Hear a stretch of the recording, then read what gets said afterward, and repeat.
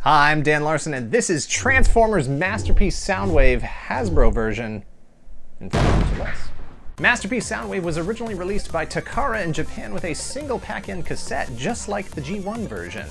It was soon followed by 2 additional 2-packs to complete the roster of 5 cassettes. Hasbro, looking to provide a unique version of the product and to justify the price to the US market, decided that the US release would include all 5 of the cassettes as pack-ins, an announcement that was received by US collectors as quite possibly the greatest and most obvious decision ever made in the history of toys.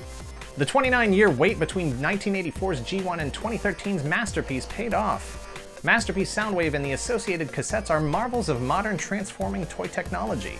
The Masterpiece cassettes are the exact same size as the G1 cassettes, which makes it easy to compare the two and see just how much has changed since the beginning. The improvements in design, manufacturing, and surface decoration are incredible.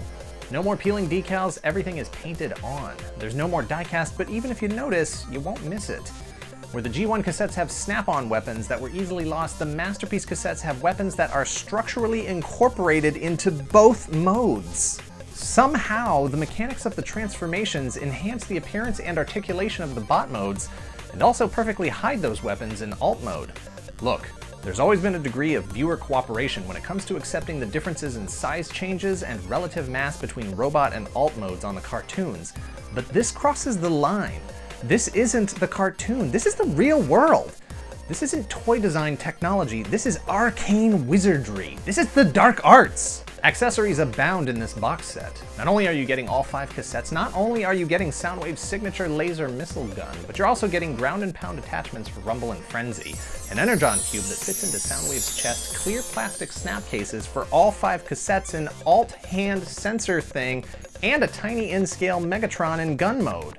As beautiful as these figures are, as much as Soundwave's double-hinged elbows and rotating waist, his individually articulated fingers, and his ability to hold 3 cassettes in his chest at once are plastic dreams made real, there's no getting around the fact that Soundwave transforms into a piece of dead technology. As someone who grew up using a Walkman and all manner of cassette players, it's perfectly understandable that I cannot divorce myself from the idea of Soundwave as a cassette player and his minions as mini cassettes. The original intent was that Soundwave's alt mode was 1:1 scale. He was supposed to be mistaken for an actual cassette player in real life. But as kind as the 29 years have been for how he looks and transforms, those years have rendered his alt mode, more than any other Transformer in the line, utterly obsolete. The only place Soundwave could fool anyone with his alt mode would be at a flea market surrounded by CRT monitors and telephones. As much as I love this figure and was excited to add it to my collection, it's hard for me to admit that Soundwave is the most beautiful anachronism that has ever been created. Hasbro has tried to move away from the cassette player, reinventing Soundwave as a car or a satellite, but for G1 purists, for old people,